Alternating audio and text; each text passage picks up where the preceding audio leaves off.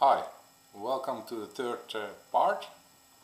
So I cutted all the pieces. I used an iron saw, just this thing, to cut out the wings and the fuselage.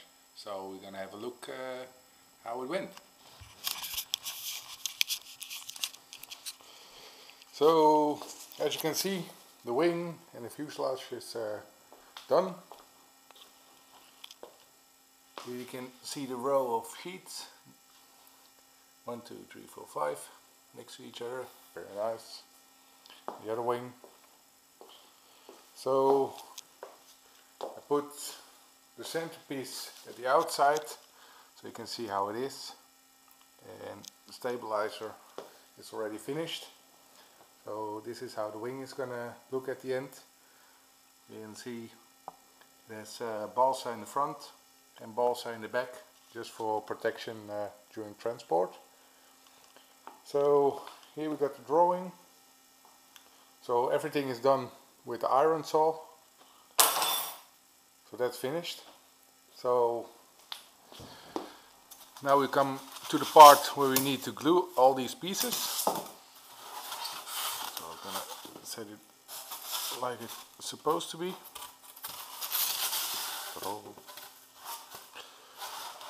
So now you can see I already drew the line to make a cutout, and that line will be very important for the gluing. For the gluing I use this glue, and this is the only glue which is very good for EPS or just isolation foam. Here it has to say polyurethane. Also glue for wood also help, but this is also expanding, so it will fill up the gaps, and it's very strong. So I just have 3/4 of a bottle which I use for displaying. So I have a little bit left, and this glue will be very tough and a little bit hard, so also hard to remove. So I don't want to glue the parts where what we don't need. So here you can see this is what I will cut away later on. So my glue has to stop here, and this will be left open. And the same is for here.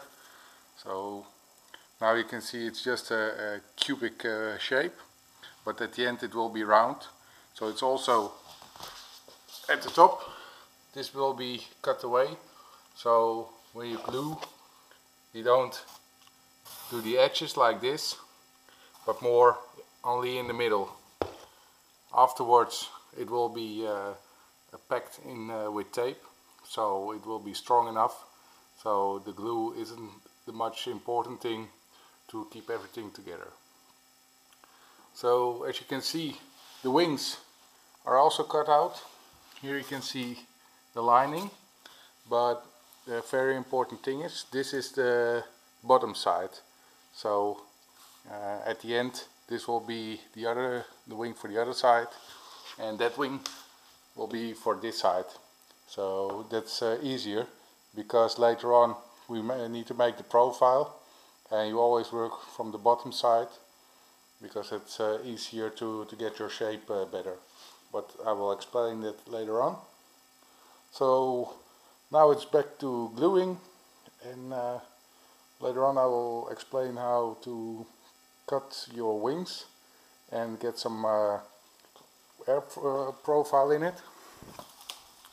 Here you can see it like this, and then also explain what the easiest way to do is when you don't have any cutting machine, or like what I do, very primitive, just by hand. So see you next time.